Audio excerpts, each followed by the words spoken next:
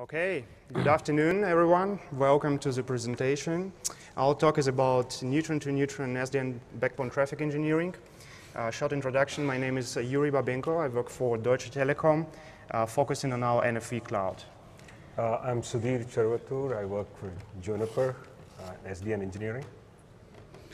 My name is Sukhdev Kapoor. I'm a distinguished engineer at Juniper. I work with the Open Contrail team. Okay, so let's start with a problem statement. As we know, service providers have established IP MPLS backbones. At the same time, if you look around, a lot of cloud providers, what they are doing is basically building dedicated inter-data center WAN connectivity for the inter-data center needs and communication between data centers. Probably service providers need to consider how to utilize already existing backbone assets to provide better connectivity and fulfill the needs of data centers. Distributed data centers per se have some traffic engineering needs, and it would be ideal that data centers will be able to inform and request these traffic engineering resources from the backbone in between. This results essentially in an API which can exist between data center orchestration piece and a backbone orchestration piece on this SDN level or SDN controller level. This API or traffic engineering API does not exist today. So basically the focus of our talk today is on this API. We are going to discuss potential use cases, potential benefits, as well as a model how we imagine this can be done. So the main key trends which we observe today in the service provider area is that, first of all, obviously Neutron OpenStack is a de facto standard inside of data centers, leveraging SDN technology. At the same time, what we see is that there is a big trend inside of the backbones themselves, where service providers think a lot on how to utilize existing assets, existing technology, and how to make it basically better with new approaches coming from the SDN world. What we also see is that right now there is no direct interface which allows data centers and the backbone in between to interact on the traffic engineering needs. Which use case we can imagine if, let's say, this interface would exist? We can think about latency-sensitive applications, thinking about evolvement or development inside of 5G standards, low latency networks. We can think about some regulatory constraints where some traffic should not leave the borders of a particular country due to some regulatory requirements. We can also think about guaranteed bandwidth or end-to-end connectivity if we want to think about, let's say, data center interconnect use cases. So these are potential use cases which can emerge if, let's say, we would have such a kind of API between data center and backbone assets. The main requirements which one could have on such an API. First of all, we are working here with two different domains. First of all, we have a backbone domain which has established technology, which has its own rate of innovation, pace of innovation. And at the same time, we see a huge involvement in the data centers themselves, projects like Neutron, new developments with containers. We want to have a common set of protocols and APIs between these two domains, but any concept which we will think about should not limit the pace of innovation in both of these areas. So we would not want to, let's say, couple these areas tightly. They should be able to evolve on themselves. Second aspect is separation of concerns. Obviously, there are dedicated resources and dedicated operational teams today which focus on backbone and data center assets. We think that these separate teams should preserve as they are today due to different requirements, different expectations, and different technology which is used. Neutron is de facto standard inside of data center, so any concept which we will discuss today should be able to, first of all, work with reference implementation inside of OpenStack Neutron, but should also be flexible if you would like to use some SDN technology or SDN controllers on top of that. The high-level look of a service provider backbone, what we see here is a interworking of different assets. We have data centers, We always try to think about so-called back-end and front-end data centers, which help to meet our needs in service provider area. So front-end data centers are more near to the customer, distributed across the country, whereas back-end data center are more like a classical data center, providing high availability and reliable service. We also have telco assets or service provider assets like edge routers or access BNG routers, broader network gateways, which deliver our access services. What we see here is basically the idea is to say, now we want to combine these assets and think about use cases which we can build out of these different technologies. Right. So what's the model today, right? DC and the backbone networks have decoupled control planes, right? There is a separate workflow that the backbone providers use to provision TA networks. DCs have their own methodology, right? So sometimes a backbone network is not aware of the real-time demands of a DC network, right? And since they don't talk to each other, any change requires, a triggered setup on both sides, a DC and a backbone, right? Backbone conducts its own capacity planning and demand forecast, right? DC networks assumes quantity of service. For the most part, we assume fabric has infinite capacity, and we try to load balance across links, and when needed, we add more links. Backbone networks use traffic engineering to squeeze every ounce of capacity from the network, right? So the approaches taken are different today. So this is just a layout slide in terms of highlighting the management plane, the control plane, and the data plane. So in subsequent slides, when you hear control plane and data plane, this is what we mean. Right, so if you look at it at 3 verticals, you have your DC layer, and then you have your WAN orchestration and WAN control plane and WAN data plane, and of course the transport. Right. In some cases, technologies like MPLS play a role in both the control plane and the data plane. In control plane, of course, for label distribution, whereas in the data plane, it's for packet forwarding. So this is more a slide on what are the roles and responsibilities, right? The backbone SDN controller provides visibility of the networking resources within the backbone. So this is your typical network graph, your nodes, links, and then the attributes, the traffic engineering attributes like bandwidth, shared risk link groups or fate sharing mechanisms of a given link. So these are all part of the backbone SDN controller gives you this visibility.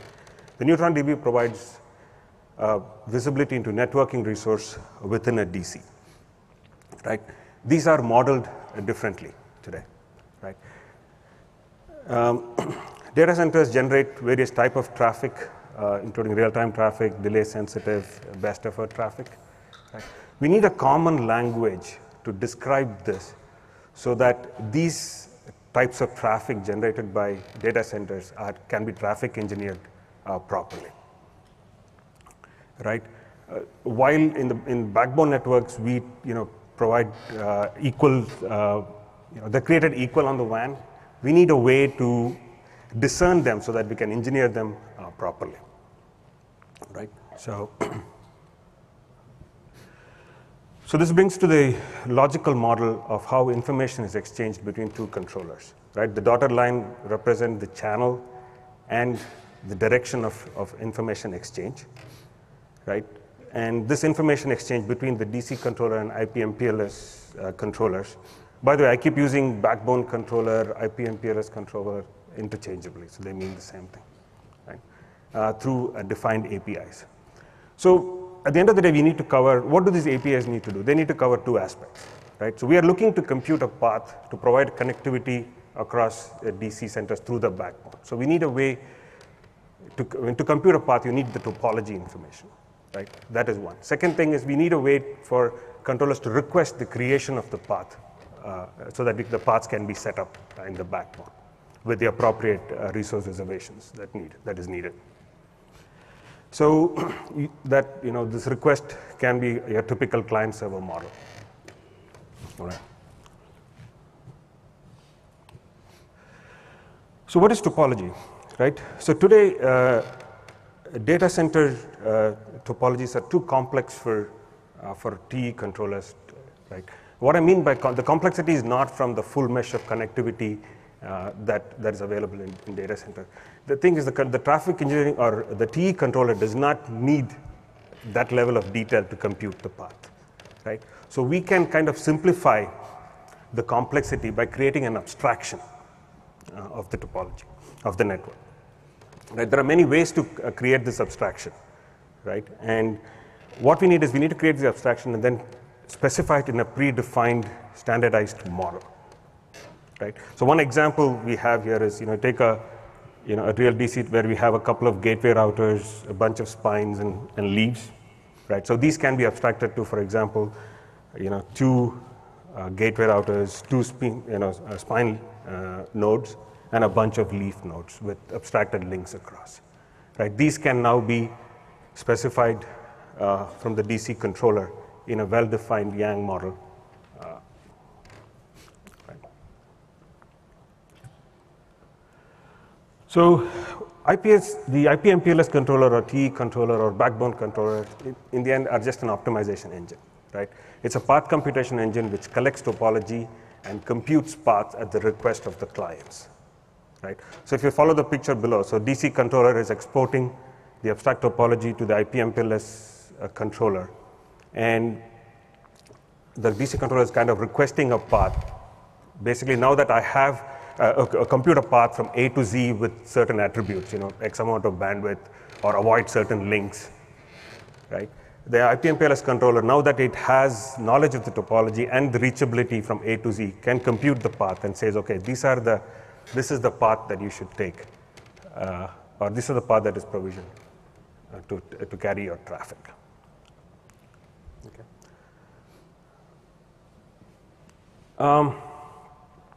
MPLS provides a toolbox that can be used, right? So we have various employees, and MPLS has been deployed widely in the network today. We have RSVP and LDP and BGP-LU for label distribution. Right? Being a toolbox, MPLS also allows what we call combinability, right? So you can basically not be constrained by one particular distribution protocol. You can combine a bunch of them. For example, LDP over RSVP, or use what's called a binding SID in Spring terminology to bind LSPs together, disparate LSPs together. Right? So MPLS allows you that capability. And the beauty of this is with this scheme that we have with the APIs, the WAN and the DC controller working in conjunction, working together, can hide all that complexity from you. Right? It can completely hide it. You don't have to worry about it.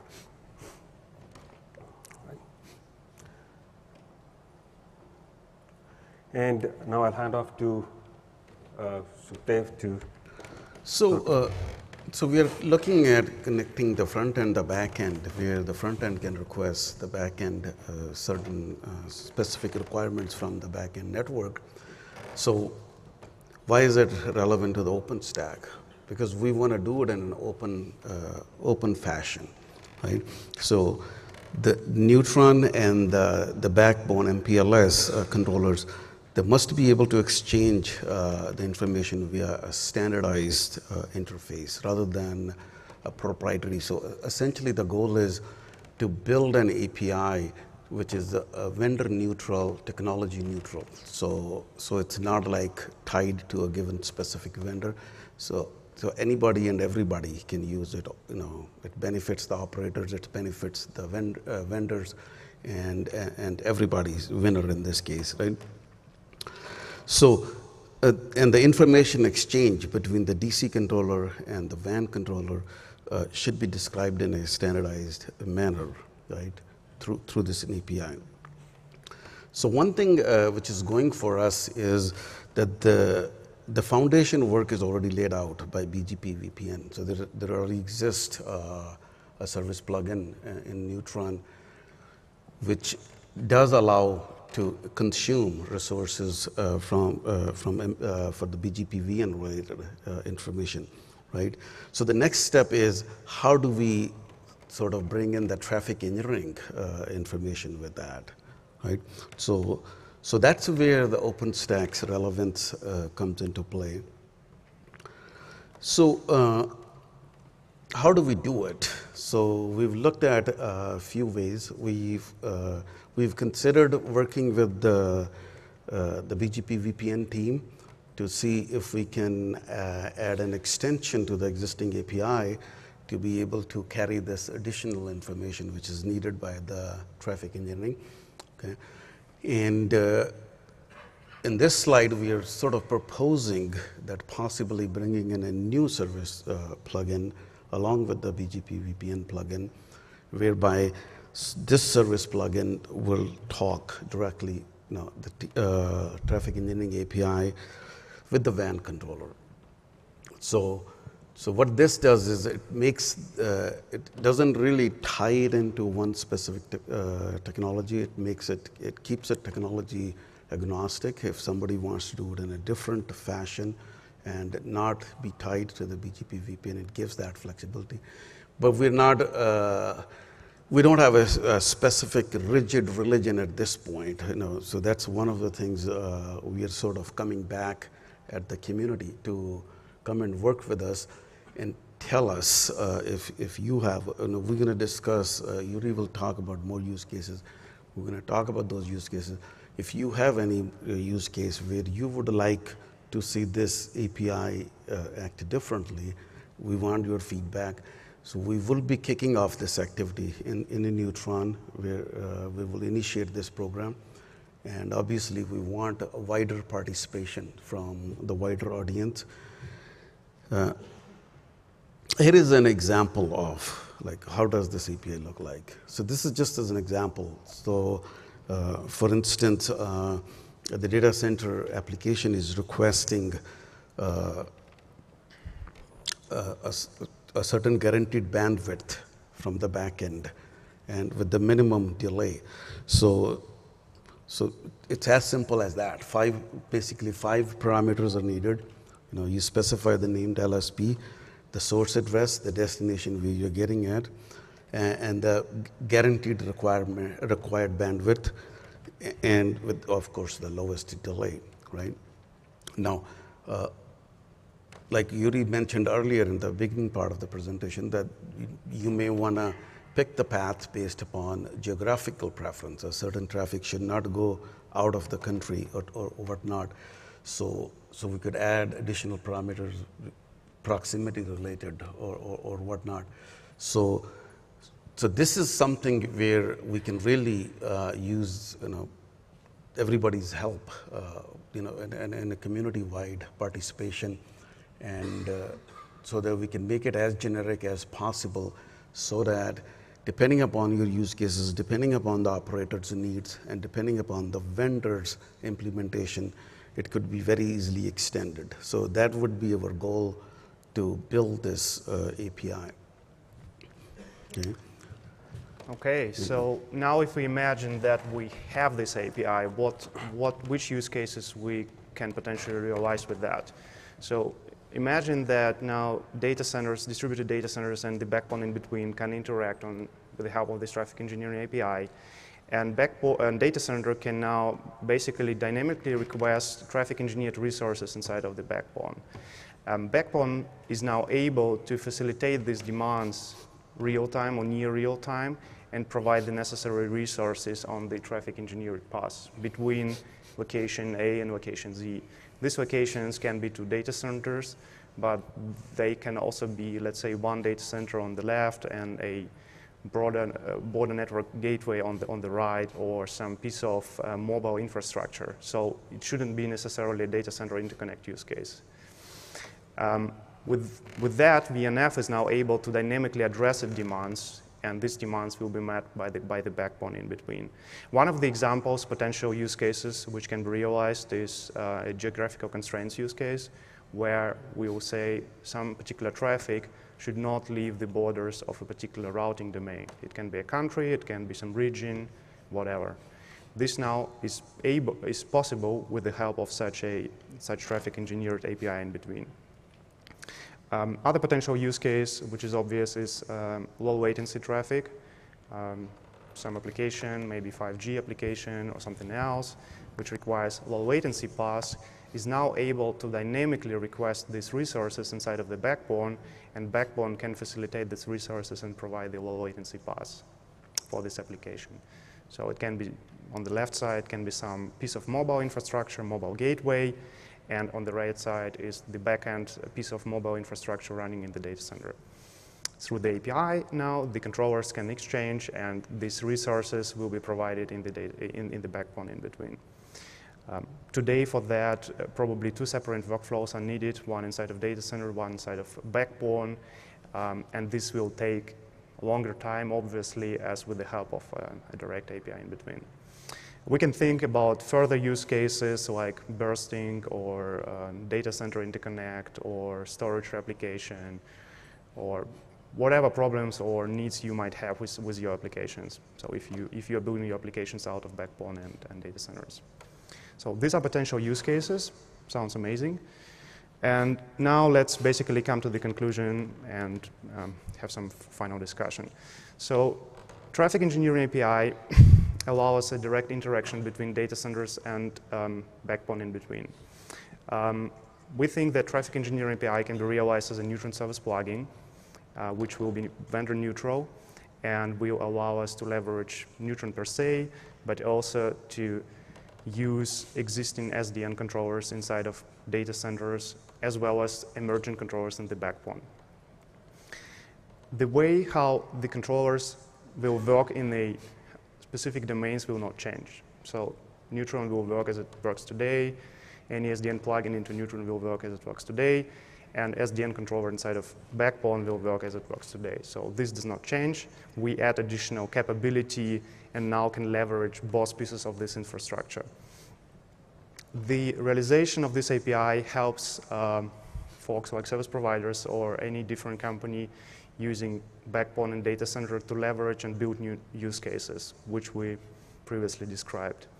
And finally, this API helps VNFs or applications inside of data centers to dynamically request resources, which can be then met by the backbone in between. So if you feel like this is interesting for you, we have a Etherpad, which you can join and comment or add your use cases, add your contact details, or you can just ping any of us. The email list is on the screen, and we are looking for feedback, for any comments, any ideas, any critique you might have to see if that makes sense to the community, and we should work forward on that. Yes. Yeah. Okay, so we are at the end of the presentation and open for your questions. Thank you.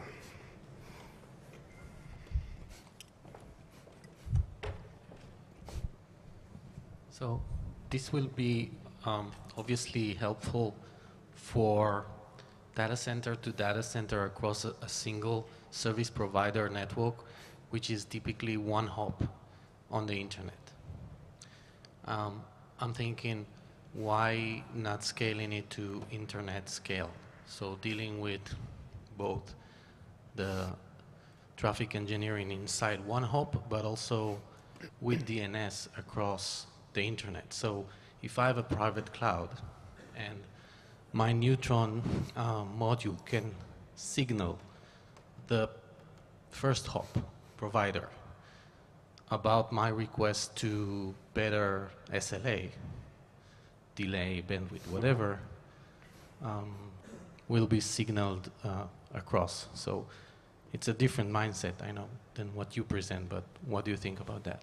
Yeah, definitely this can be operated, right? So you can have a model where you can have a couple of WAN SDN controllers talking to each other in the path computation model that we have today, to kind of try to set up paths and connect the two service providers to provide an end-to-end connectivity. It is definitely possible, right? But at the end of the day,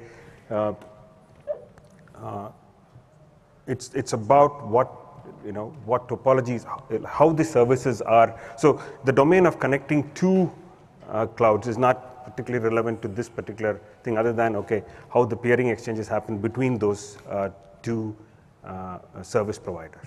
Right? That is not what this guy is saying. But yes, you can extend it, but that is separate, a handshake between two controllers, SDN controllers, right? Managing those service providers. Does that answer your question? Just to get clear again. The cloud environment on one data center and the other has the Neutron modules. So your talk is about Neutron to Neutron, meaning through traffic engineering of MPLS. So it's very specific use case of MPLS, MPLS, one hop, and then one data center of one cloud provider and another. Right? Not internet across. Not. It can be extended. Any OpenStack to any OpenStack. Yeah. Currently, the way we are proposing the API, you're correct. That is for the first hop. Now, so connecting between two providers, that is something. That's not something we are proposing in here, but that's definitely a good use case, and that would require how this information get exchanged between the two backend controllers, two WAN controllers controlled by two different service providers. So we're not thinking about that in this particular case. What we are trying to do is we are trying to build a sort of foundational work so that this eventually gets into those more complex use cases. All right. That's the goal. There is. Who do you want to take responsibility for the SLA in between? Sorry? Yes. Mike, please. I'm just thinking from a customer perspective. Today we have services like Teridion that you can use on the internet to ask for resources. So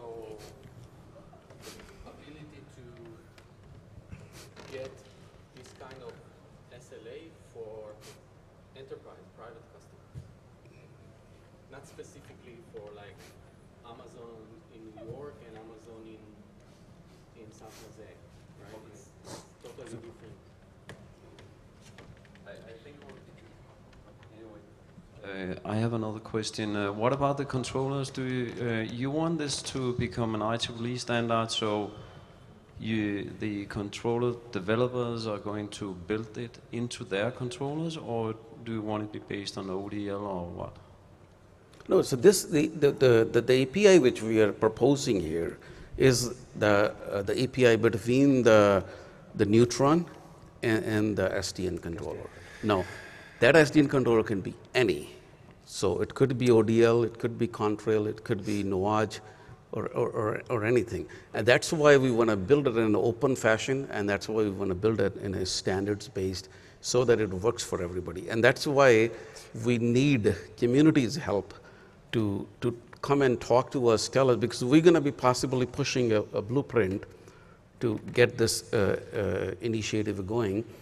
But in order to ratify it, in order to get it right, and to make sure it works for everybody, that's what we want to do. I think the idea is also to use IETF existing model or extend the model so that this model can be basically applied by both sides. So that's a proposal. There was a question here.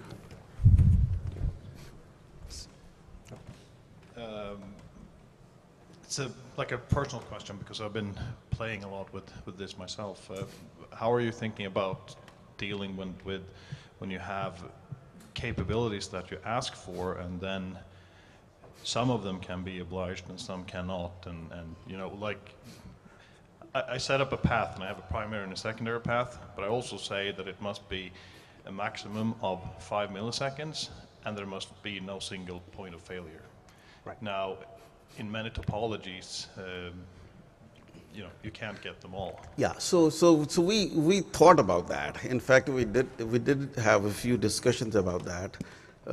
One model was ACNAC, where wherever you're asking for it, if the backend cannot support it, it's an ACK. If it can support it, it's an ACK.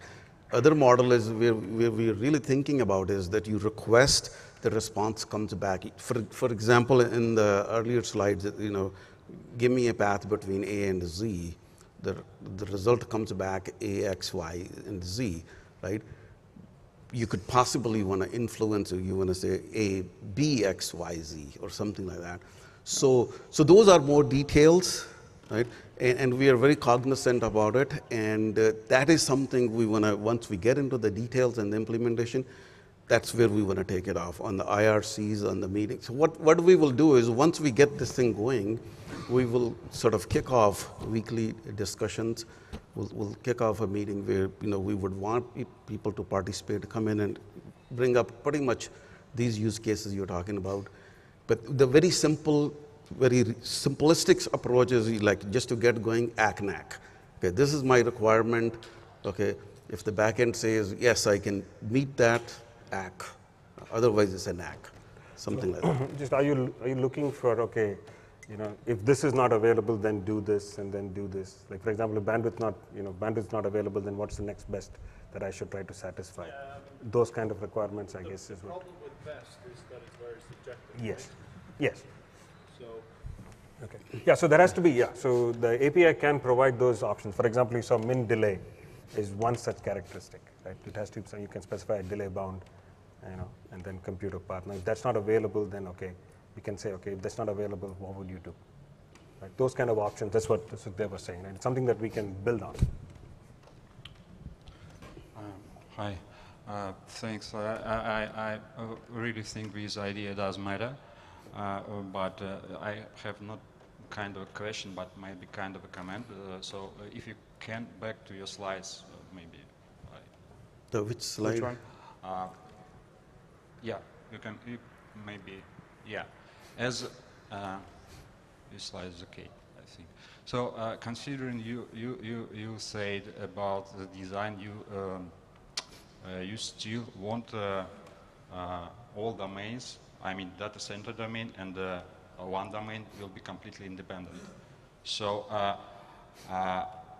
so I would say I like this idea if T API will be how to say will be between Neutron and data center SDN controller, but WAN SDN controller and data center SDN controller. Why? I'm not sure if T API will be is good choice. Maybe BGP or BGP-LS will be much more scalable in this case, because this protocol probably, I think it's mature enough to provide such kind of,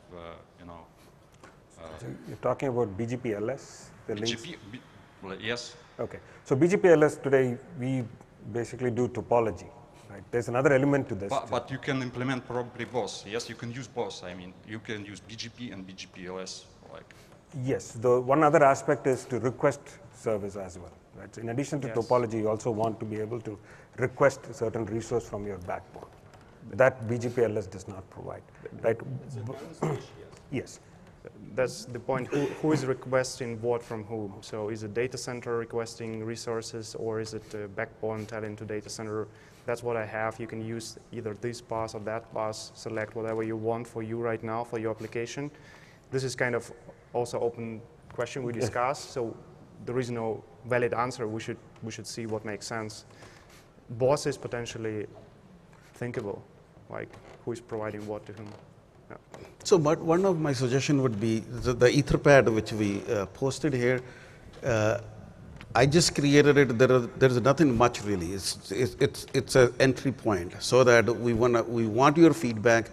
Go to that Etherpad. It's a very simple. Just remember the last part, right?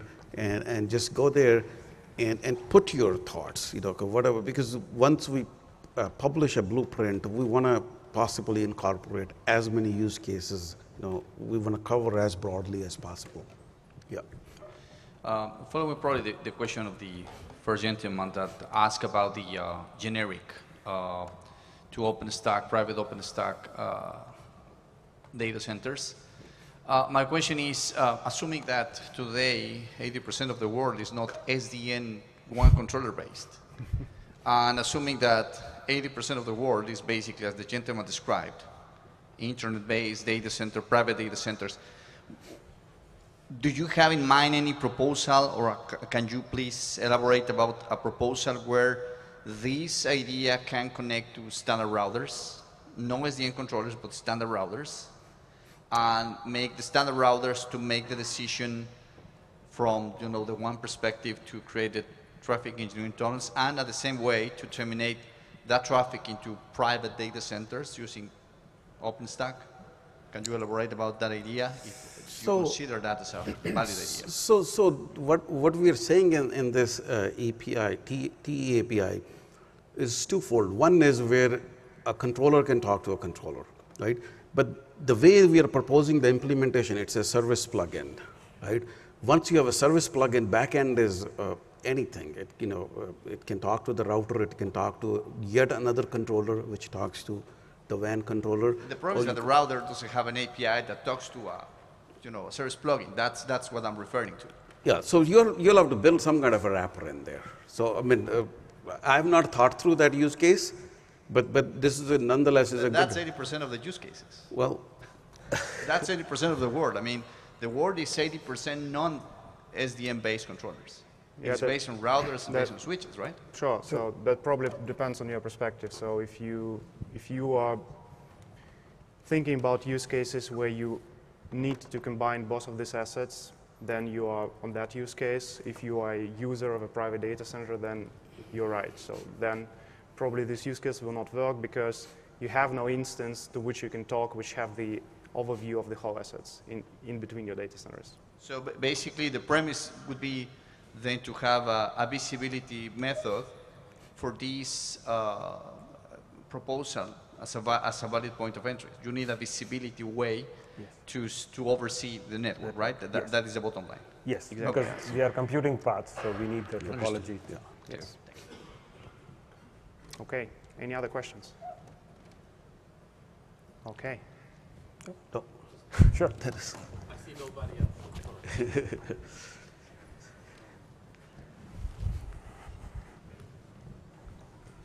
We have 4 minutes. I wonder about the user of the service. So I request the service for what? So Neutron side, network-based, VM-based.